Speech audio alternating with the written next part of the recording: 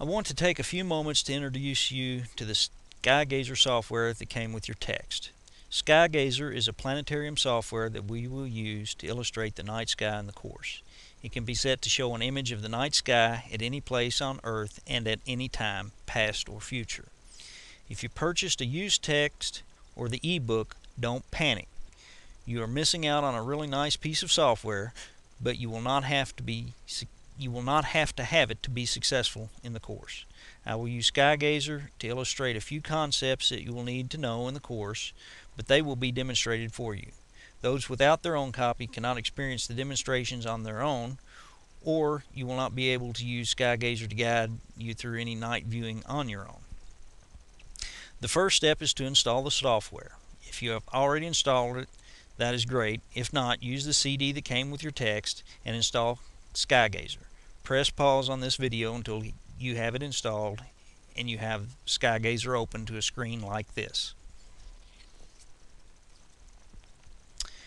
When SkyGazer loads for the first time, most likely it will not be set up for your viewing location.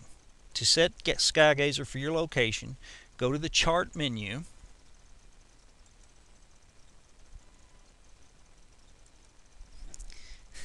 and select Set Location.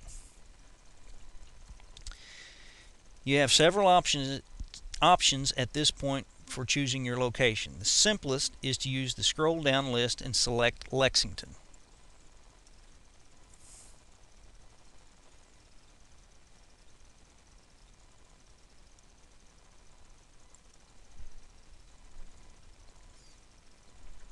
That is pretty close to Richmond and will not be a significant difference in the appearance of the night sky.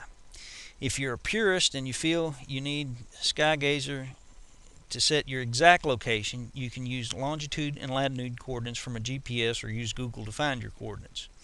Richmond is 84 degrees, 17 minutes west, and 37 degrees, 44 minutes north. You can type the name of the location and coordinates directly in the upper boxes.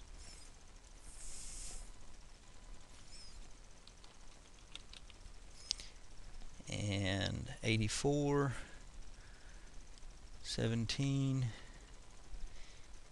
and 37, and 44 minutes north. Be sure west and north are checked. Also in this frame you can select your time zone. If you choose Lexington from the drop down, SkyGazer automatically set itself for -5 hours from Greenwich Mean Time. SkyGazer refers to this as universal time. Select User Locations in the drop-down box and click Add Location.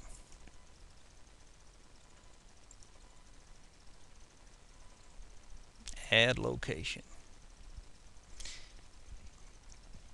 Once you have your location set, click OK. Then go to the File menu and click Save Startup Settings.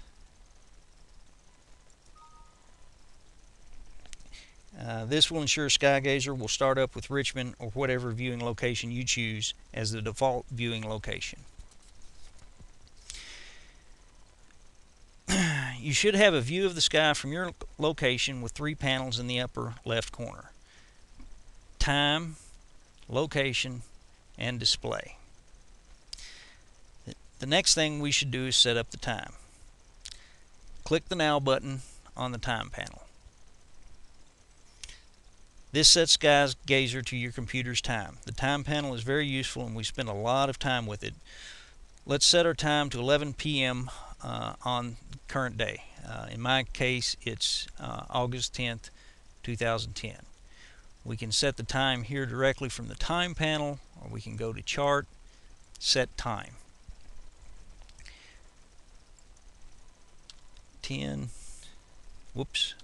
11 p.m. Okay.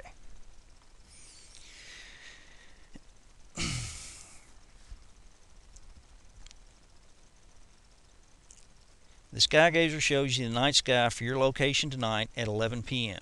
If you position your mouse cursor in the center of the screen, left click and hold, you can use the mouse to pan the screen around to see different parts of the night sky.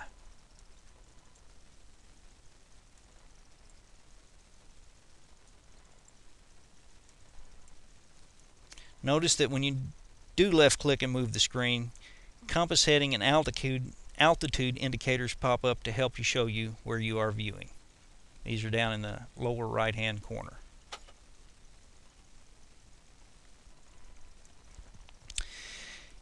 Use the mouse pointer to pan around until the compass heading is due north and your altitude is about 45 degrees.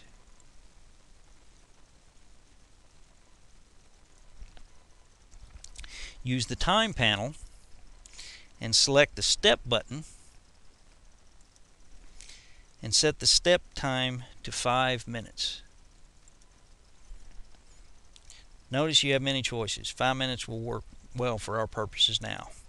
Click on the start button on the time panel. You will notice that the night sky seems to pivot around one star.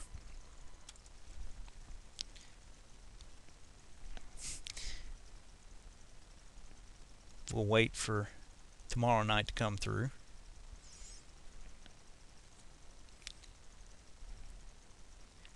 Pay attention to which star the pivot point is. Let's press stop and hover the mouse pointer over that star.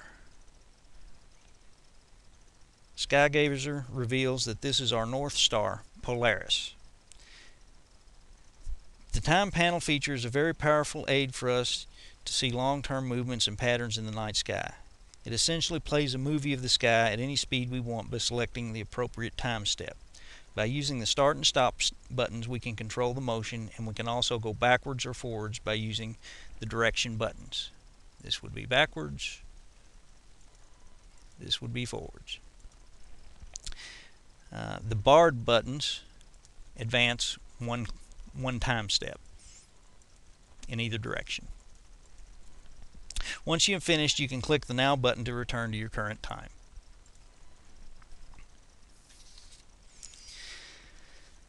Set the time to convenient nighttime sky for your current date. I will choose 10 p.m. on August the 10th.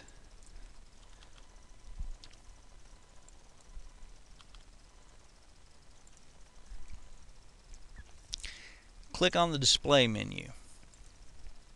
You have many choices for objects to display. SkyGazer defaults are usually what we need, but you can turn on and off different features to assist you in finding different objects.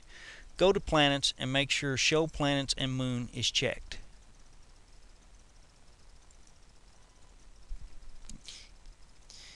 It is. You can also select specific details and moons you wish to view. The defaults are fine for now. There's several different options here. Use the mouse to pan around to find Pluto, Neptune, Venus, Mars, and Saturn.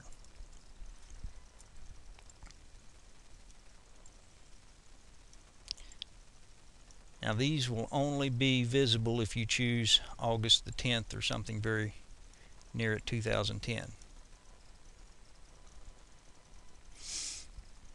Center Saturn in the window. We'll do that by left clicking and panning. Actually, Saturn's very low, so let's see, what direction are we facing? We're facing west, so Saturn is about to stay. I changed my time just then to 9:25 p.m. to get Saturn a little higher up in the night sky. Click on the plus button in the lower left-hand corner. Left click and pan to keep Saturn relatively centered. I have lost Saturn. Keep clicking on the plus button. Keep panning around to keep it centered. Plus some more.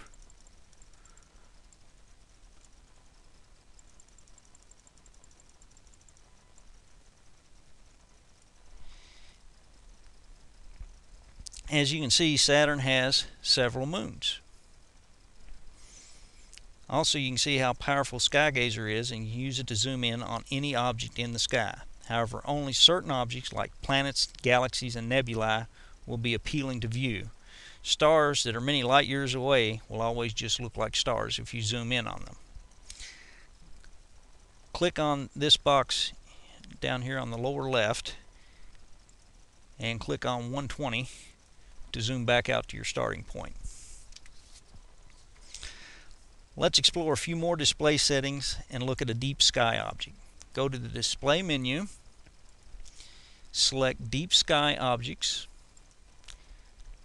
click show deep sky objects, and this will turn on boundaries around deep sky objects.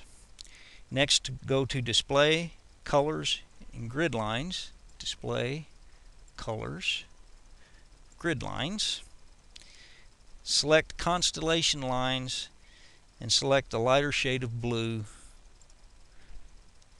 then click OK.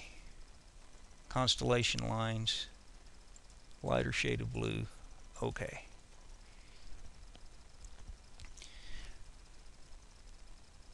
Step forward in time until we get it dark enough for the constellations to show up, and use the mouse to pan around to find the Andromeda constellation. It will be in the northeast.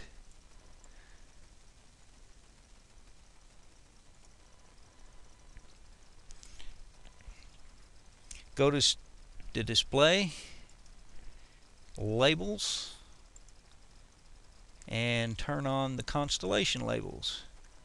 And you'll see right here is Andromeda. You will notice in the Andromeda constellation a deep sky object. Right here, this oval. If you hover the mouse pointer over it, you will see it's the Andromeda galaxy. Center it in your screen like we did with Saturn and zoom in.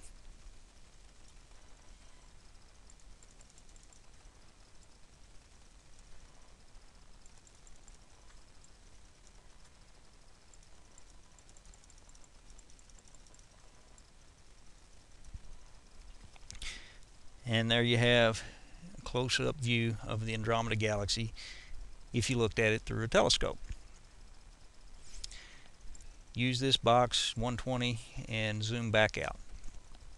If you have a small telescope, you may want to look for some of the planets or deep sky objects. You can use SkyGazer to pick out a date and time and location to represent your current night sky, and then use the stars of the constellation as a guide to your search. In the case of Andromeda galaxy, we can use the two stars of Cephas to form an imaginary line. These two stars of Cephas to form an imaginary line down straight through the Andromeda galaxy, and then a horizontal line across from here, Alpha-Rights, to intersect right in the center of this Andromeda galaxy. That would be the area to search with your telescope. Planets are much easier, and Saturn makes for spectacular viewing. However, Saturn is setting on August the 10th and will soon be below the horizon. So let's turn off on our display settings the deep sky objects by clicking, and let's set the date for July 31, and we'll look at about 10 o'clock. And let's look for Saturn. We'll use our mouse and pan around. And I want to show you how you can use the constellations to help find nighttime objects. On this day, Saturn is located in the constellation Virgo. It's near the western horizon. You can tell that by looking at our horizon indicator in the lower right hand corner. And so you'd look to the southwest near the horizon, find the constellation Virgo, And let's pan around a little this way. I'm looking for, yeah, there we go. Here you will find the asterism you may know as the Big Dipper. You can use these two stars in the cup of the Big Dipper to form an imaginary line down to the area where you have Venus, Saturn, and Mars. And that's how you use SkyGazer to find things in the night sky to locate. You find a constellation you know, usually you can find the Big Dipper very easily, use it, or compass headings to get you in the general vicinity, and then find constellations and develop pointer stars to guide you into the object you're wanting to see. In the case of planets, they're going to be very bright. Now, depending on the time of year you're viewing, Saturn may or may not be above the horizon for your location, but usually Saturn, Mars, Venus, or Jupiter will be viewable within 2 or 3 months of the year. So this concludes our introduction to SkyGazer. I encourage you to experiment with it, as we have just barely touched the surface of its ability. If you truly want to unlock its secret, the user guide is located up here, and it's very thorough and has many more features than we have just went through. If you're an amateur astronomer and have a telescope and are wanting to view the night sky, this is an excellent piece of software to get you started in the right direction.